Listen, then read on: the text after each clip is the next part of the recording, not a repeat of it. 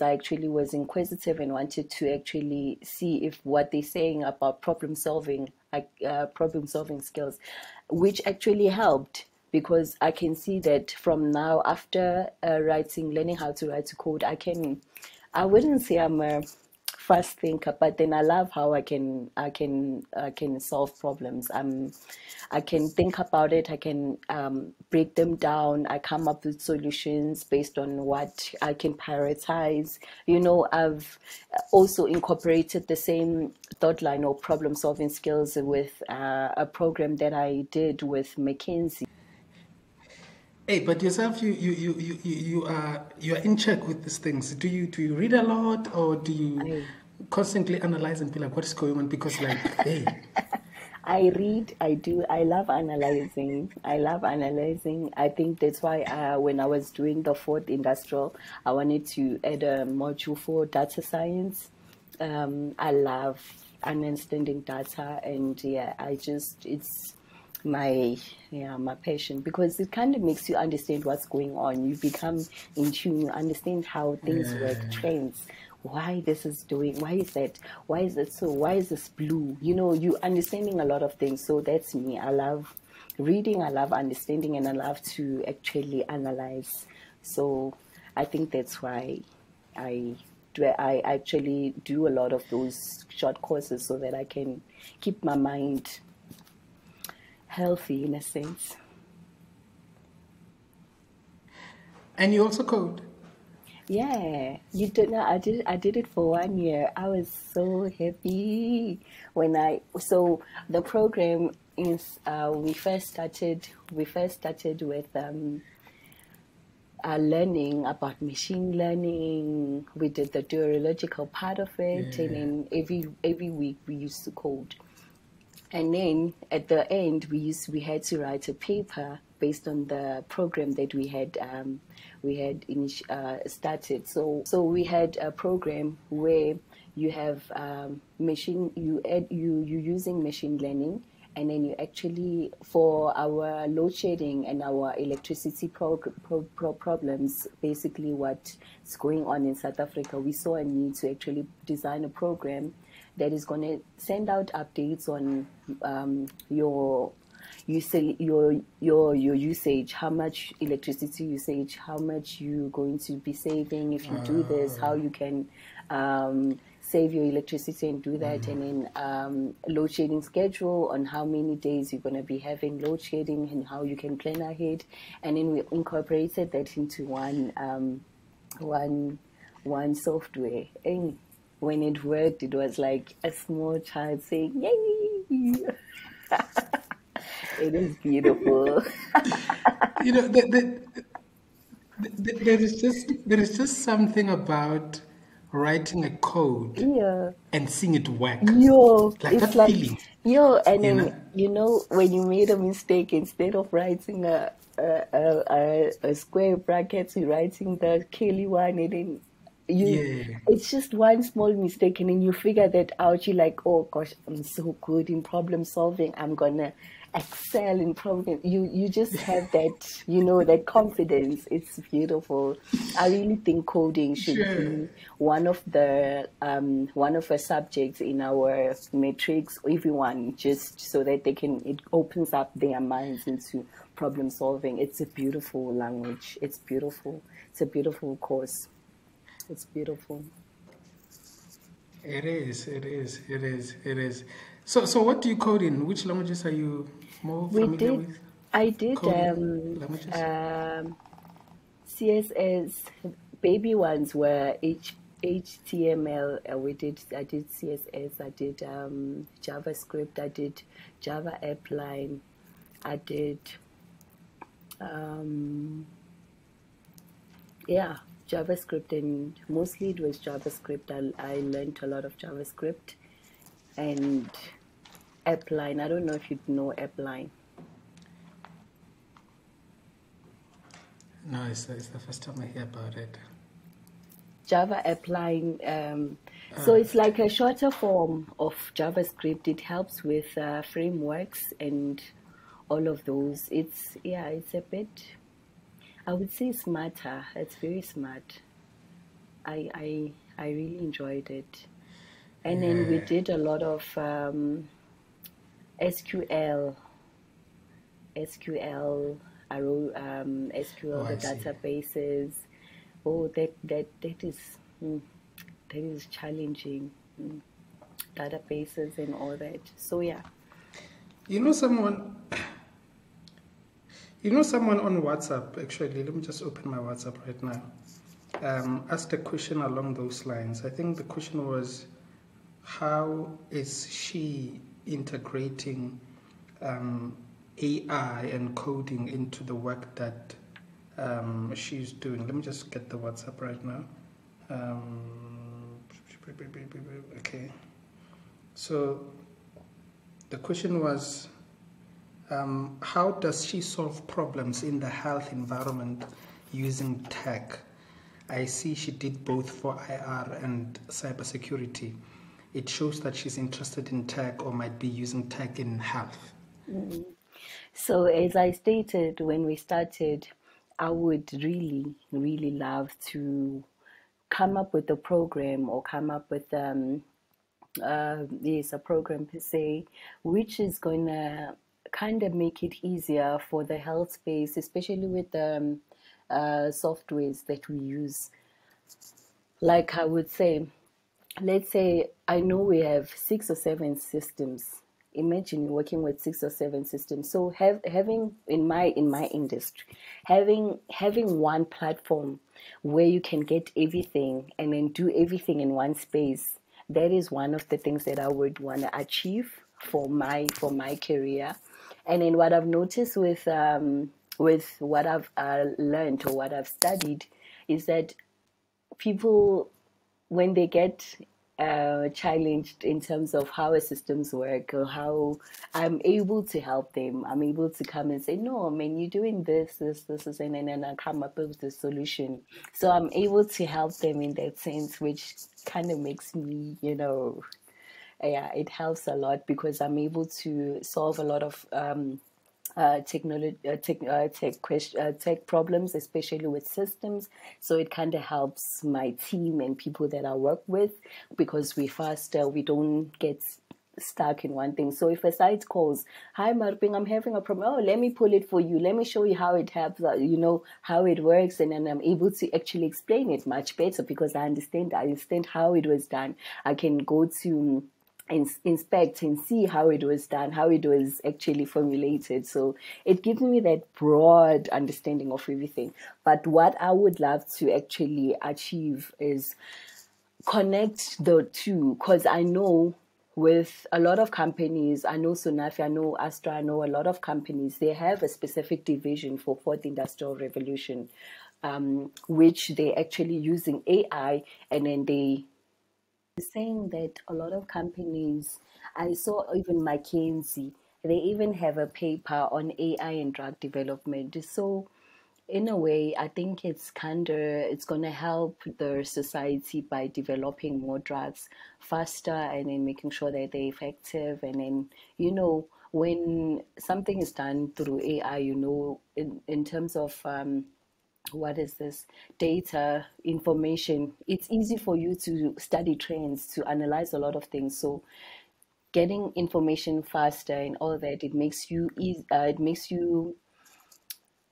enables you to actually make more decisions which are actually going to affect your how you actually use the specific medication, how you actually your how safe it is, how you those kind of information that which are needed in drug development. So AE and healthcare, it's actually a thing now. I've been reading a lot of papers, McKinsey for one, I've seen one. I've seen a lot of papers from other pharma companies that actually want to incorporate AI, and some of them are using AI as well as to incorporate it into drug development. So it's a thing.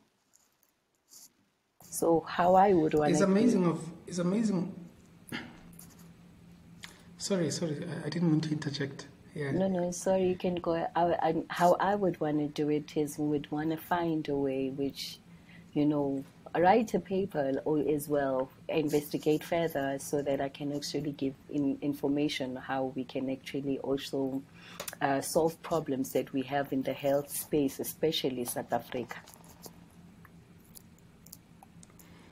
You know, I was saying that it's quite interesting of how AI is going to revolutionize.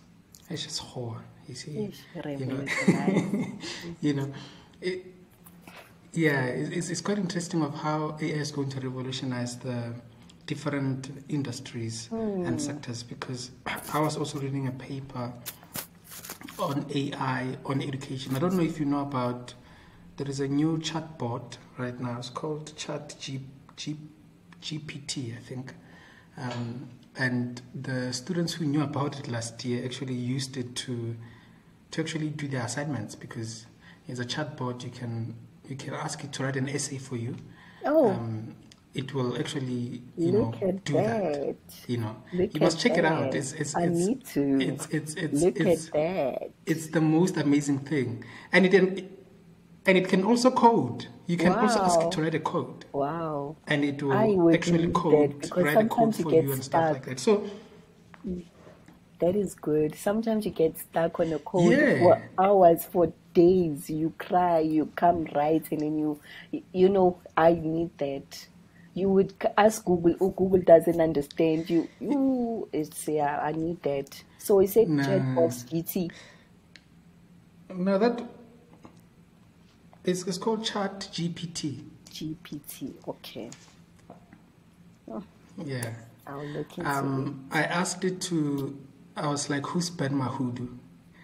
Hey, and it was correct in most of the things it said about me. Like it's more like you're chatting to someone. Like it in real time. It actually writes stuff and be like, Ben Mahudu is this, he did this and this. And I'm like, hey, this sounds like me.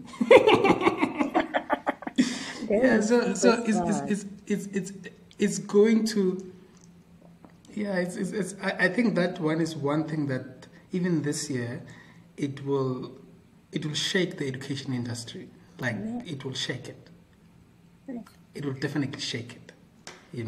And the thing that we're saying, that if you're not ahead and if you're not in tune with these things, then you're going to be left behind. I've been reading so I've been reading a lot about it this recently. So the other question that came on WhatsApp, how does it make her work easier if she's using those tech skills? But I think you've already answered that. Yes. I'm always two step ahead.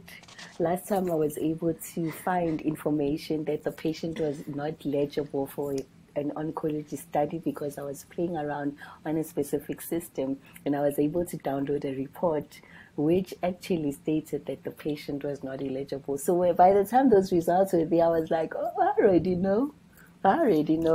So it kind of helps me. I already know. I was like, I already know.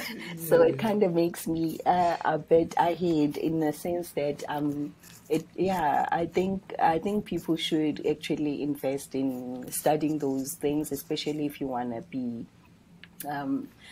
you want to avoid being redundant, because when those kind of skills, you're young, you're vibrant, you're understanding systems. I mean, I can be a systems expert. I can actually be a systems expert in one of the systems, because I'm so understanding. I know what's going on. I actually understand it. So I think, that's how I use it in my industry or my career. And Thomas Molefe on YouTube said, I must ask you this. The question was, what postgraduate in AI does she hold? And what drew her into AI? So the one that I hold was the one that I did at YouTube for the whole year. It's for the industrial qualification, for IR in artificial intelligence. I acquired it at UJ for a year, And then the reason why what drew me into AI was I would say I am so grateful for my inquisitiveness. Being inquisitive makes you want to question and understand a lot of things. So at some point, I wanted to trigger or kind of attach.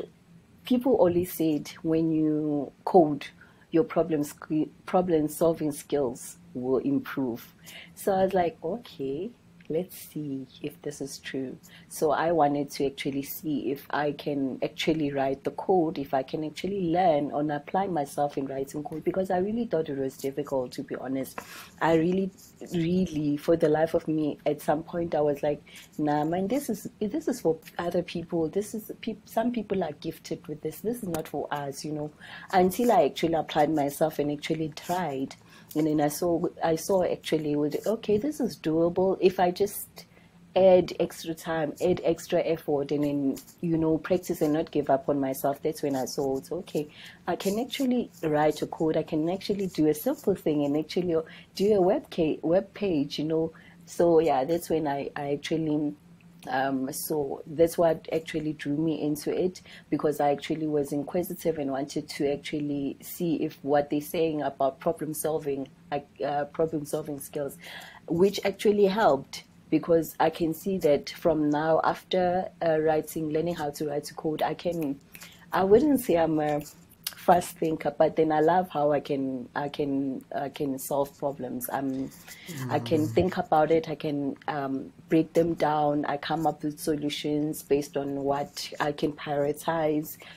I've also incorporated the same thought line or problem solving skills with a program that I did with McKinsey, which, based on what I've already known, it actually proved that problem solving is how you should do it, like this, and how you should breaking down problems and then seeing that and coming up with solution based on priorities and what works and all of that.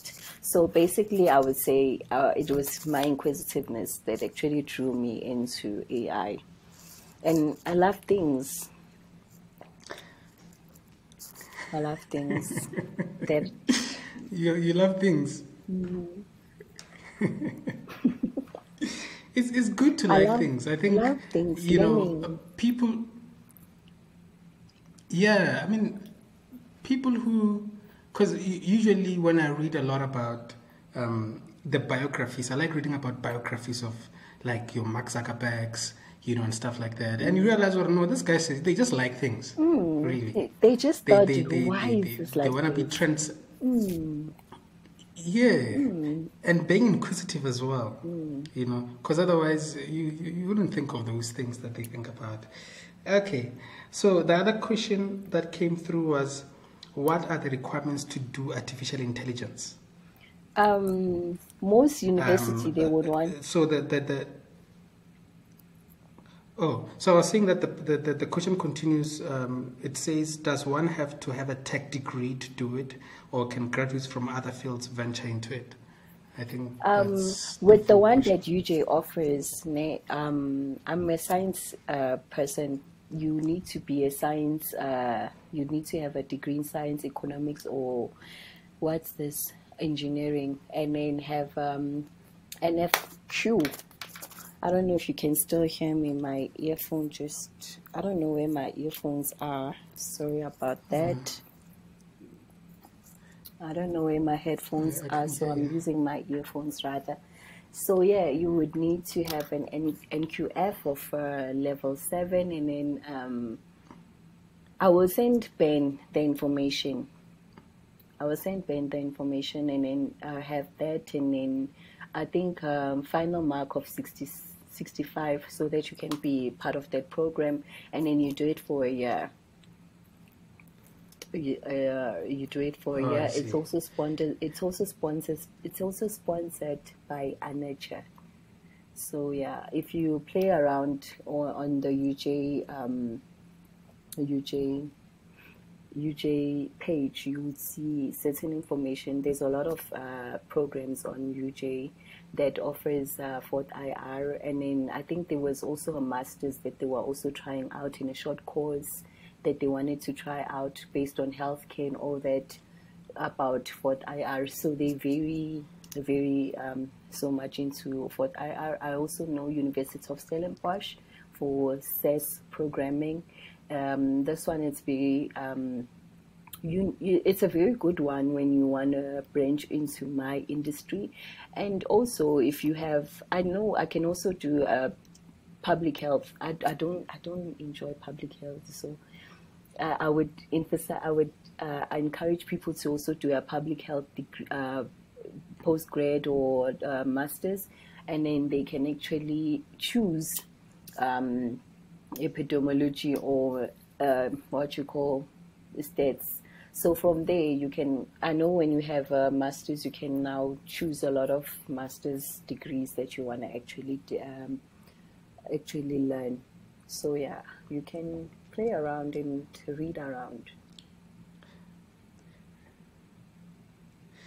I actually need to have an epidemiologist on the channel, because a lot of my subscribers have been asking me to have an epidemiologist, and I even went to Google that, and I'm like, oh, okay, you know.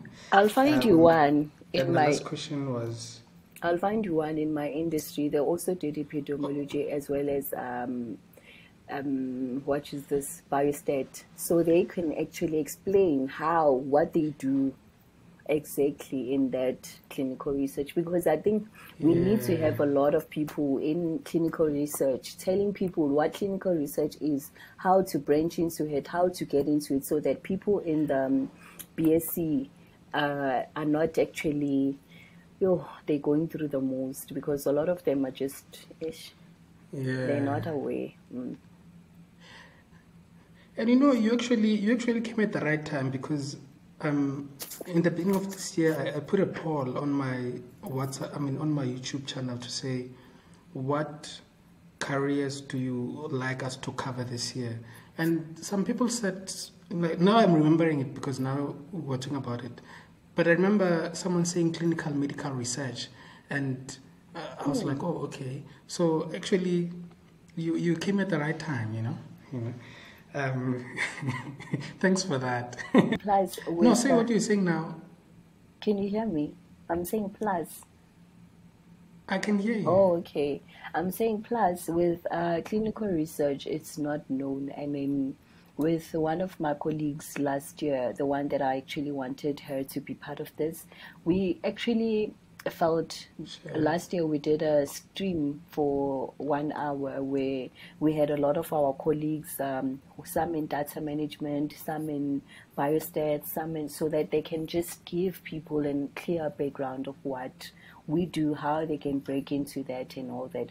So if you are, I can actually share those. I shared one of the contacts. I can share more contacts, especially those who are in data management and all that, so that we can have continuous, we can keep educating people about this. I think it's time people like us got into the industry. Yes. Yes. Why does it seem like you because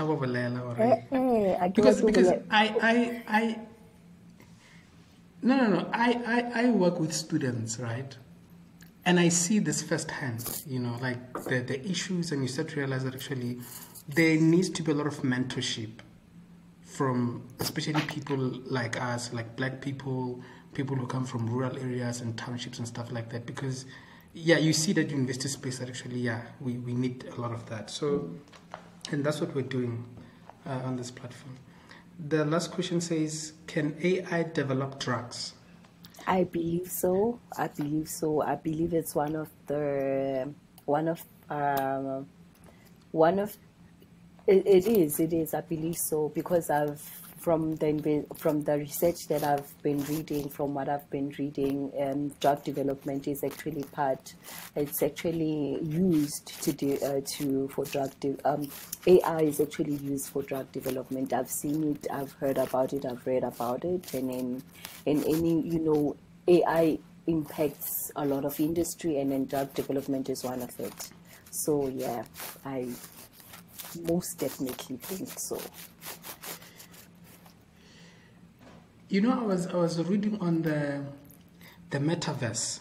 You know, there is this term that is used now, they call it the metaverse. I think even Mark Zuckerberg changed the whole name of Facebook as a group company to Meta. I saw that. Yeah, and it seems to be like it's going to be a very fascinating virtual world whereby a doctor can assess a patient, but not in the same space. Like, I'm here, you are there, but I can still assess you. And I was like, hey, yes. Yeah, qua 2050.